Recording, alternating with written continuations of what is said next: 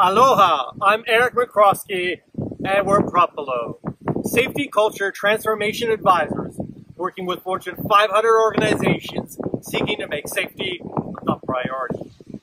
8 offices, 15 years experience, advice backed by science. Today, I'm in Hawaii.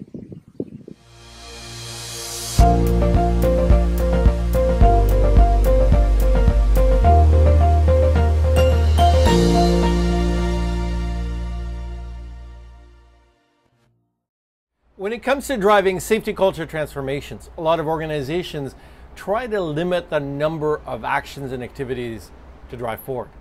Very much focus on strategic planning initiatives, which tend to focus organizations into a couple of key initiatives.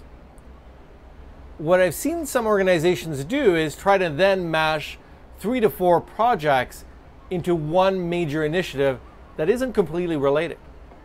All we're doing is cheating by trying to pretend that we're focused in terms of our actions, but we really aren't. I challenge you, as you're starting to drive your safety culture transformation, to really think about what are the key big rocks that you need to implement and to start shifting within your business to drive the right shifts in performance, and not just try to add more actions and more activities in the same bucket.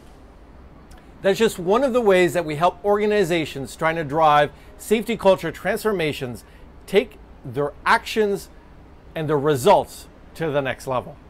Thank you.